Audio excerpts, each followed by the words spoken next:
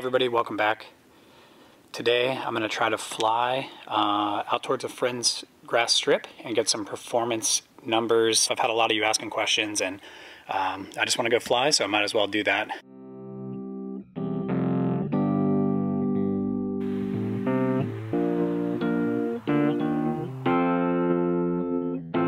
Clear.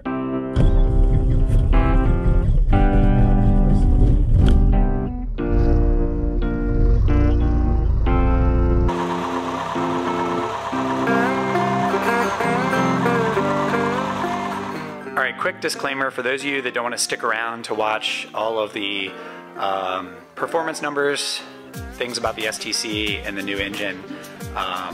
There's a lot of flying in this video, it's just at the end, so if you get tired of hearing me talk, you can skip ahead to the flying part, and there's a lot of videos.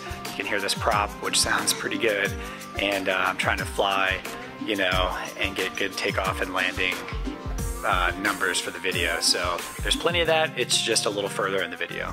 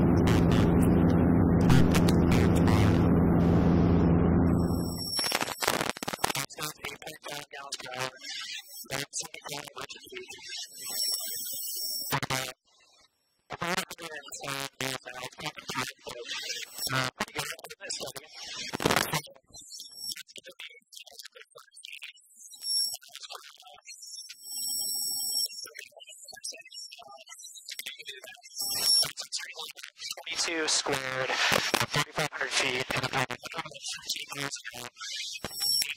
gallons an hour, so it's like 14 and 16 miles per gallon, so that's pretty huge. I can see the fuel, I can see RPMs, I can see ATC, CHT,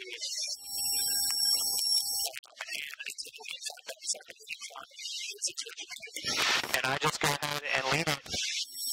That's how I see leanness across here. It tells me what my leanness center is.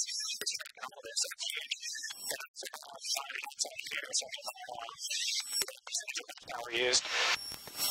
So that's huge too. Okay, so I've talked about takeoff performance and cruise performance. One more thing I wanted to mention is just the fact that this STC comes with so many things. A lot of people throw it out.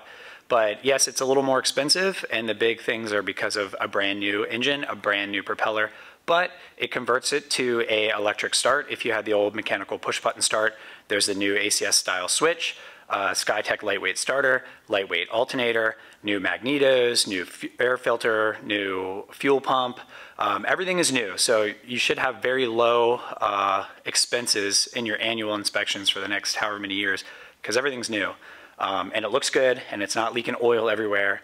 My engine, my everything firewall forward was so old and so beat up.